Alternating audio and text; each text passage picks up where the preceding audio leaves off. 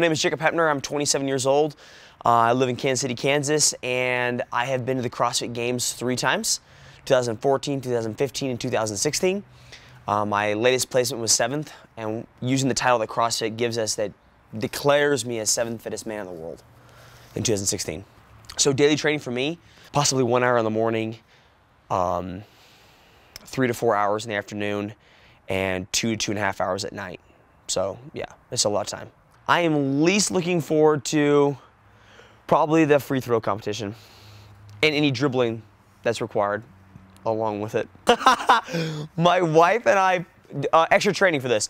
My wife and I played basketball on our driveway a couple weeks ago, and I got schooled, and she kept telling me I was double dribbling, and there was something else. Double dribbling and some other foul thing she called me. I don't even know what it means. Yeah. So I have no. Oh yeah, to answer your question, no, I did not do any training for this.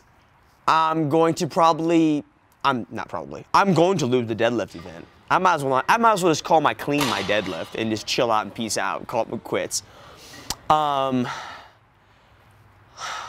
soccer event, I don't know how they're gonna judge that. They can kick it and run with the ball. I don't get that. But why I'm the best? Well, I think from my aspect, what CrossFit tries to do is in basic terms, we try to be mediocre at everything, right? If you're so specialized at something, you spend too much time doing one thing, you became really great at it, which is awesome. But the problem is you usually fail in other areas. So in the CrossFit realm, we try to essentially be mediocre at everything. It sounds like super lame and super negative, but that's kind of the goal. So, yeah. Well, right now, Lawrence is already in there drinking beer, so I'm trying to get him drunk before tomorrow, so he's terrible. Probably still won't help me. They'll probably still deadlift more than me drunk. I think Luis could win. I can't say myself. Yeah. It only makes sense. Yeah. Well, we're trying to measure a bunch of different fitness domains, right? So we're looking at a heavy clean, which he'll have no problem winning. I'm pretty sure he can beat us all with his 80% or 70%. Heavy deadlift, I don't think he'll win that, but if he can clean heavy, he can obviously deadlift it, right? Makes sense. I think he'll be able to move well in metabolic conditioning. He's a small guy. I've seen him play on bars and stuff and move around barbells, so he'll be fine in metabolic conditioning. It really just comes down to the sport-related aspect, right? How well can you dribble? How well can you kick a soccer ball, which I'm terrible at, so I'm going to give it to Luis. My name's Steve Gentili. I'm a powerlifter in the 275-pound weight class. I think the event I'm looking forward to the most would probably be the deadlift. It's what is more geared towards my sport, so I think I got the upper hand in that. My best deadlifting competition so far is 826 pounds. I've done more than that in the gym, but in powerlifting we only like to utilize the numbers that we do in the comps. I think what I'm least looking forward to is kind of a tie between the CrossFit conditioning work, but also posing for the bodybuilding. I think that those are going to be the two things that are most foreign to me and the way that I train the most. Mostly because I'm pale. I'm going against a Colombian and a black guy, and then Jacob's got a pretty healthy tan going for himself, so I'm a little worried about it, not gonna lie. I did not practice my pose downs. I think, to be honest, like I do a little work in the shower, but I had no mirror. I have no idea what I'm doing. I figured if I was gonna do it horribly, that I might as well just make it a disaster rather than try to act like I know what I'm kind of doing. Go down an epic fail, you know.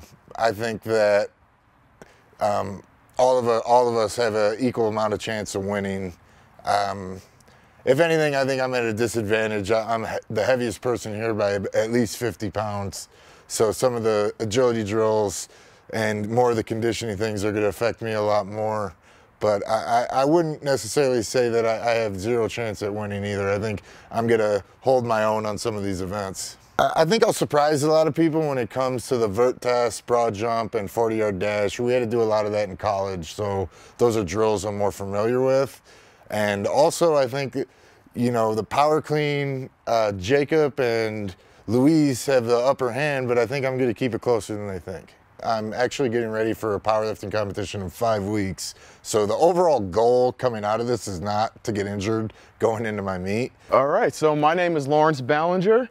I'm a classic physique competitor and a super heavyweight bodybuilder / fitness model. I'm with Bodybuilding.com. That's been a great opportunity for me.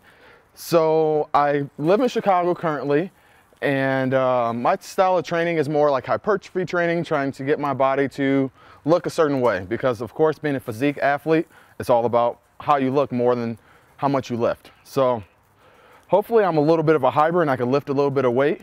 We'll see how that goes. We got some great competition in there, but you know, if I poison them with this food, since I'm the house mom today, and for some reason, no guy in here knows how to cook or clean or take a bath, but it's okay, you know? I'll teach them all how to do all that. So there's only 2 events I'm really looking forward to. It's definitely the event of how much can I eat. I think I could definitely dominate in that. And of course, physique competition, that's kind of like a given because none of them do that. So I feel like I'll definitely dominate in that. Okay, so 2 things I'm least looking forward to are by far the Olympic lifting, because who the hell wants to do that? And then we have like a guy from the Olympics. Like, I'm gonna beat some foreign dude from the Olympics. Super cool guy, but there's no way I'm gonna beat him in that. So I'm just gonna let that one go. I'm gonna just try to pick up a few points and kind of walk away, and with my head held kind of high. And then the other one I'm not really looking forward to is basketball. I hate playing basketball. Love watching, hate playing. So playing basketball, shot a basketball yesterday, first time in like 10 years, totally overshot the backboard, went like 90 feet. So if I do arms beforehand, see, I'm thinking like a little bit ahead of my competitors. So if I'm like halfway weak, I got this. I'm the best person here just because bodybuilding encompasses a little bit of everything. You can't just train just heavy, you just can't do cardiovascular activities, you just can't do one style of training. It makes you train every different way for months on end. So yes, I might not be the strongest person, might not be the fastest, have the most endurance, but I'm going to be the most well-rounded. Everybody's played like Mario Kart. Of course you choose Mario. He's like the all-star. He can do a little bit of everything great, so he always wins. Mi nombre es Luis Javier Mosquera Lozano, tengo 22 años, soy de Colombia, soy medallista olímpico de levantamiento de pesas y pues gracias a Dios he sido también muchas veces campeón mundial y aquí estoy gracias a Dios con muchas ganas de seguir adelante. Bueno, yo entreno de lunes a sábados, lunes, martes y miércoles doble jornada, 3 horas en la mañana, 3 horas en la tarde, intensidad lunes, martes y miércoles. Jueves entrenamos una vez al día y le bajamos a la carga. El viernes en la mañana entrenamos suave, pura técnica, velocidad, y en la tarde subimos al máximo, el viernes. Y el sábado hacemos un entreno más también de descanso activo para empezar el lunes con el pie derecho. Bueno, los eventos que tengo próximos a hacer con mis compañeros, me gustan mucho casi todos. La verdad, lo único que me preocupa es el despegues, que es el peso muerto, que sí me preocupa un poco por la espalda, pero el resto creo que me va a ir bien y tengo muchas ganas de que llegue, más que todo la corrida de 50 metros, el clean, me gustan mucho, y el salto también, así que vamos a ver cómo nos va, espero que nos vaya bien en el nombre de Dios. No, la verdad no entrené para estos eventos, pues, estaba entrenando para un campeonato que es el nacional, el clasificatorio del Panamericano, que es acá en Estados Unidos, en Miami. Así que pues me estaba preparando para eso y pues eso me sirvió para estos eventos. Gracias a Dios tengo una buena base desde niño, que hice atletismo, entonces eso tiene que ver con correr y con el salto, así que yo creo que me va a servir mucho también todo lo que hice de niño para estos eventos. Me preocupa la comida porque yo casi no como comida. Casi no como, así que pues yo creo que es uno de los eventos que más perderé. Y el fisiculturismo también, soy muy flaco, o sea que no me toca nada en eso. La competencia está muy reñida, está muy buena y cualquiera de los 4 podemos ganar. No, yo no soy el mejor, no soy el mejor. Todos somos los mejores y todos estamos aquí con un propósito de mejorar y de aprender y una experiencia más en nuestras vidas.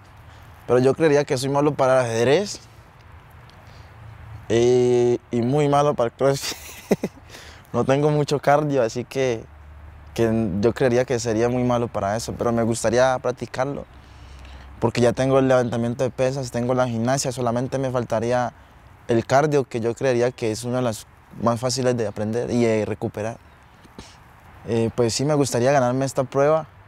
Espero en el nombre de Dios ganarme todo esto y tener una buena representación para Colombia, que es lo más importante.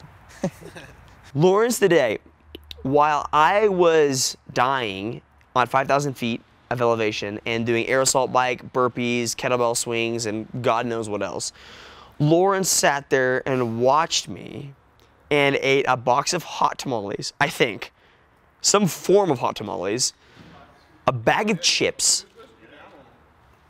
I don't know what else. That's all I saw. I could have been in the middle of a workout. He could have ate another bag of chips for all I know. He ate a bag of gummy bears. Bag of gummy bears. Get a bag of gummy bears. There you go. Bag of gummy bears, hot tamales, and chips. He bought the donut from the kid. And a donut. And I think he said he bought a Slurpee too. To be honest, I think he literally said he bought a Slurpee in the car. I haven't seen anybody actually eat since we've been here, in all honesty. Nobody's been eating. I've been the one eating gummy bears, sushi rolls, fried chicken. I know that's stereotypical, but yeah, I've been the only one eating.